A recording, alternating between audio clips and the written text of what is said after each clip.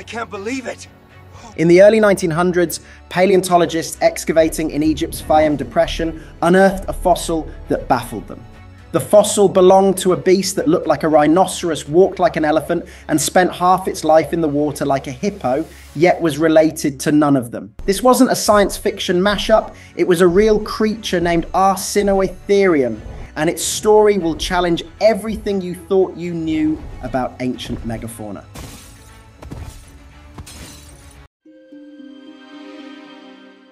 Unearthed by British geologist H.L. Beadnell in 1901, this fossil puzzle was given a name by 1902 that echoed both Egypt's royal history and its scientific intrigue: Arsinoitherium, the beast of Arsinoe. The name honoured Queen Arsinoe the Cool, while the species name recognised a German paleontologist, Karl Alfred Ritter von Zittel, who was central in early Egyptian paleontology. While the Royal Association emphasised its importance, the skull itself still left researchers confused about what kind of creature they were actually dealing with. Fossils from the Fayum created a strange picture because they didn't only preserve Arsinoitherium, they also included monkeys, early whales, primitive elephants, and countless other mammals, a mixture so unusual it was ripe for mistaken conclusions. When jaws and skulls began emerging from the ground, the impressive forward-projecting horns suggested to many that it must belong with rhinoceroses. Its sheer bulk seemed to push the argument further.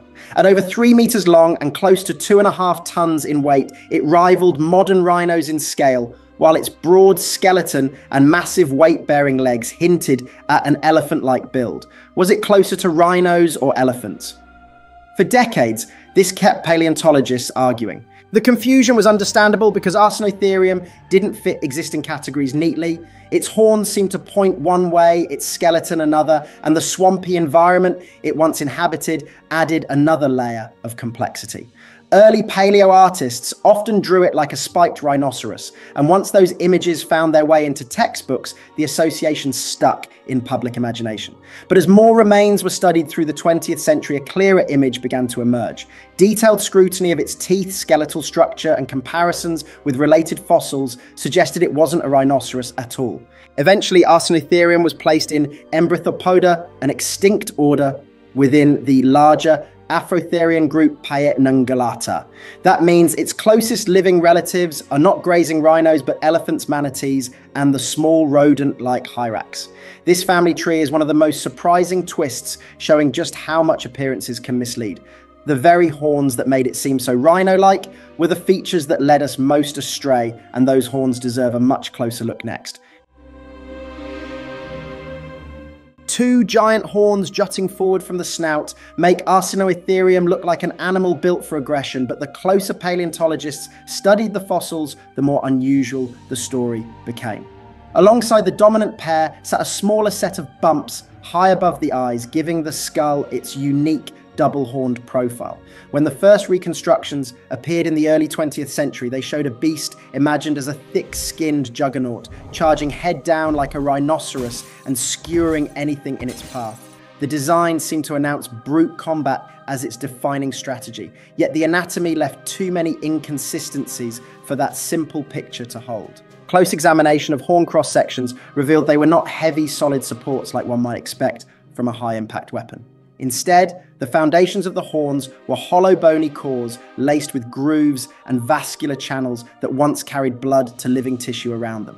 This changed the interpretation entirely. Rhino horns, for comparison, are sheaths of pure keratin compacted into solid masses. The horns of antelopes and cattle, on the other hand, consist of dense, bony cores wrapped in keratin, making them durable enough to withstand repeated clashes. Arsinoitherium fell somewhere in between. Its cores were closer to the bovid type, but with a lighter internal structure that pointed away from violent ramming. That difference guides how scientists picture its behavior. Rather than sprinting headlong at a rival, a male would have faced off in slow struggles, pressing forehead to forehead, horns locked in a test of endurance. The lighter structure explained why it could not afford bone-shattering impacts, but the keratin sheath strengthened the external profile. Surface grooves in preserved fossils line up with where this sheath would have attached, and the rugosity at the horn bases suggests a thick, textured covering. With the keratin grown over those cores, the animal's face would have looked even more dramatic than the bare bone suggests. The dimensions varied with age. Juveniles carried shorter stubs, while adults grew horns over 2.5 feet long, widening and sharpening with maturity. That alone hints at a social function, bigger horns signaling dominance or readiness to compete for mates. Features of the skull support this interpretation as well. The junction between skull and neck was reinforced, and the architecture of the occipital region tells us powerful muscles controlled head swings. These adaptations made ritualized shoving or lifting maneuvers possible without breaking the horns themselves. Taken together, the data point to a facade of menace that was more show than weapon. The horns likely worked as displays of strength and status, an evolutionary bluff that gave the animal a prehistoric crown. And as impressive as they were on land, imagining those structures rising above the waterline leads naturally into the question of how the creature spent its time in Egypt's vanished swamps.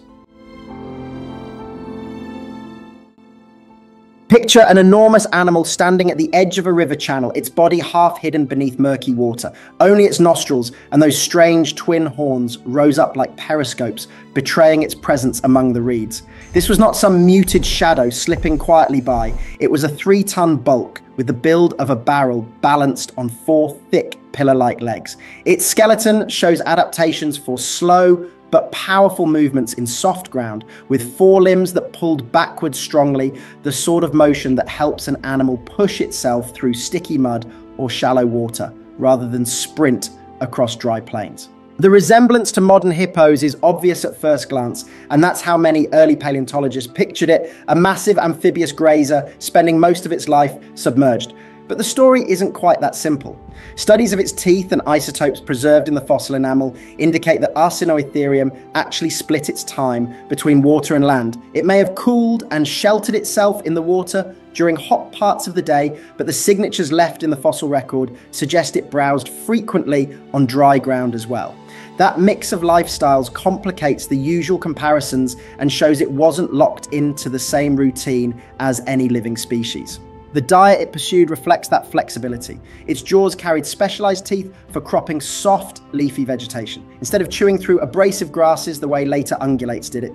It sought fruits, aquatic plants, and tender shoots along the swamp margins. In the humid forests of the Fayum, food like this was abundant. You can picture it gathering along riverbanks, pulling branches within reach, or stripping vegetation submerged in shallow pools. Unlike hippos, which march out to graze on low grasses at night, this animal behaved more like a selective browser, lifting its heavy head to pluck food from a higher level of the forest undergrowth.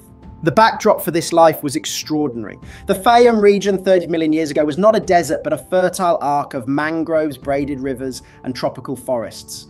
Monkeys leapt in the treetops, early whales cruised nearby waters. Crocodiles patrolled the margins, and through it all loomed Arsinoitherium, steady and unmoved by the smaller commotion around it. Speed was not its strength. Instead, its mass and stability made it secure against predators. Remaining near water also reduced the strain of carrying so much weight in the heat, giving it the ability to monopolize patches of vegetation year after year.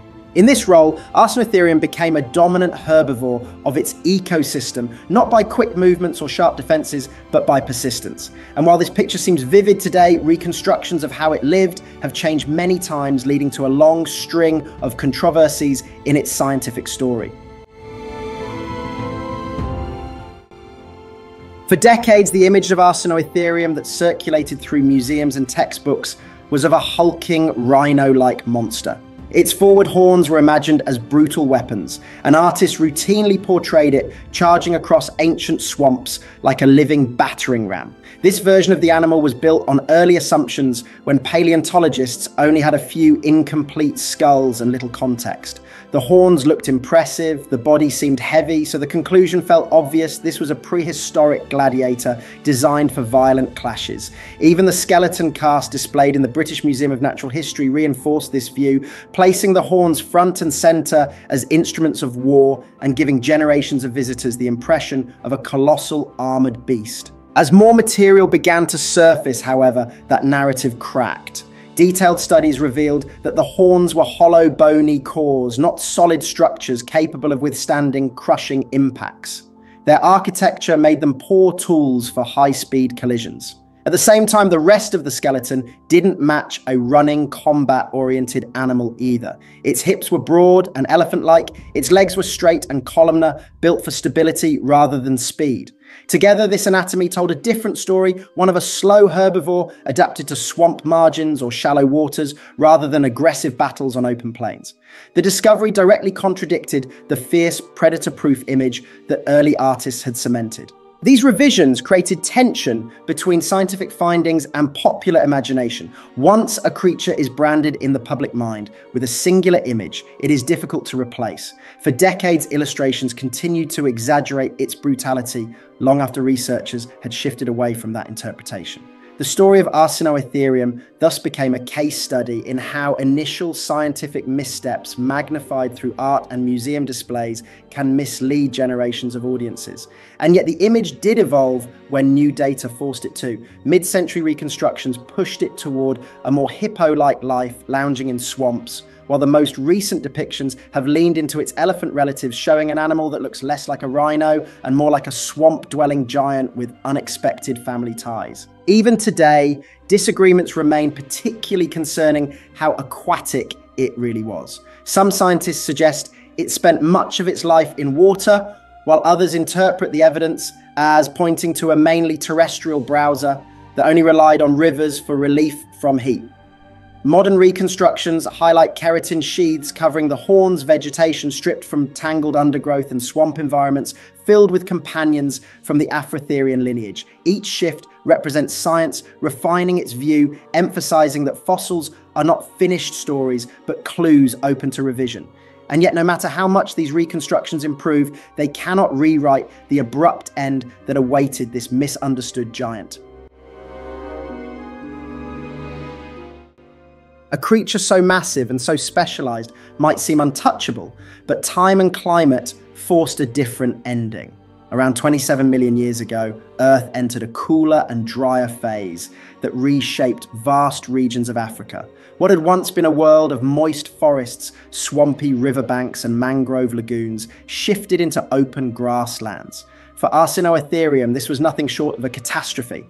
The lush riverside plants it depended on began to decline, replaced with tougher grasses that spread quickly across the land. These early grasslands were not friendly to a leaf-eating browser. They demanded teeth capable of grinding abrasive blades packed with silica and jaws built for long chewing. Arsinoitherium had neither. The structure of its teeth was perfect for cutting through soft leaves, aquatic shoots, and tender shrubs. But when faced with the abrasive texture of grasses, those teeth wore down far too quickly. Its jaw was not suited to the repetitive grinding motions needed to process such food. The very features that made it efficient in its swamp world acted against it in the changing landscape. Its massive body, ideal for stability in flooded terrain, became a burden in the more open, drier environments. It no longer had cool water to retreat into, and its heavy build offered little help in ranges where speed and mobility meant survival. This is where the contrast to elephants becomes clear. Elephants share ancestry within the Afrotherian group, but when environments changed, they adapted by broadening their diet and moving across vast new ranges. Their versatile teeth allowed them to process grasses as well as woody plants. Arsinoitherium, by contrast, had locked itself into a narrow niche. Its enormous horns, its thick legs, its semi-aquatic habitat all worked in swamps, but collapsed against the demands of open plains. Unlike the adaptable elephants, its world narrowed until there was simply nowhere left for it to live. That is the danger of over-specialization in evolution. A body finely tuned to one environment creates efficiency, but it also creates dependency. When that environment shifts, there is no backup plan. The extinction of Arsinoitherium demonstrates how even the most imposing forms can crumble in the face of change. Strength, size, and intimidation did not matter. Evolution is not about who looks strongest, it is about who can adjust. Its fossils now do more than preserve bones. They show how convergent evolution can create illusions. Arsinoitherium looked like a rhino, but its place on the tree of life lies with elephants, manatees, and tiny hyraxes. That illusion lured researchers astray for decades and reminds us that nature often repeats patterns in unexpected branches. Its skeleton tells the story of nature's inventiveness, but also its cruelty. The legacy of Arsinoitherium is not survival, but a warning written in bone. Arsinoitherium stands out as a paradox. It carried the horns of a rhinoceros, had the bulk and partly aquatic habits of a hippopotamus, yet its true relatives are elephants, sea cows, and hyraxes. Its life shows how convergent evolution can trick the eye, creating animals that look alike but are built from completely different lineages. What seemed at first like one of nature's juggernauts was instead a fragile experiment tied too closely to its swampy home and soft-leaf diet. When that world vanished, so did it. Which other strange, prehistoric creatures would you like to see covered next?